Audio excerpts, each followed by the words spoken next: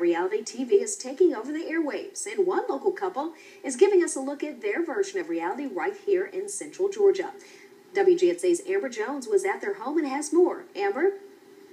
Christy and Chris live in Lizella, and they're ready to share their lives with the world.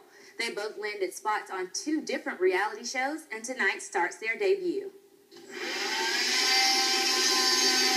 Christy Spires is going to be on TLC's reality TV show, Neat Freaks. We go inside the lives of 4 neat freaks that love to clean. That's why our house is always decent and in order. I'm a stickler for a clean house. My mama was that way. Christy has wanted to be on reality TV for years now, applying for show after show. I just think right now it's what people want to see. Christy adds that she's been a victim of the paparazzi already. Put these little icons up on my body. And she says that viewers should be ready for a treat. They're probably going to show the most extreme moments. It's going to probably paint us in a crazy light.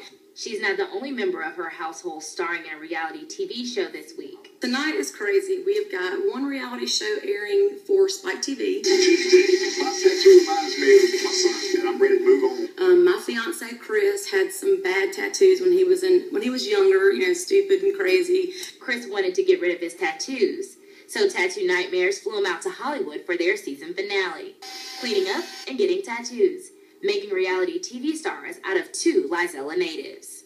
Above all else, it's fun and we're making memories and we'll have some great stories to tell our grandkids one day. The reality couple got engaged back in March, and Christy says she hopes that these shows will lead to something a little bit more permanent, like a spin-off series. Reporting live in the studio, Amber Jones for WGXA. Thank you very much, Amber, and we'll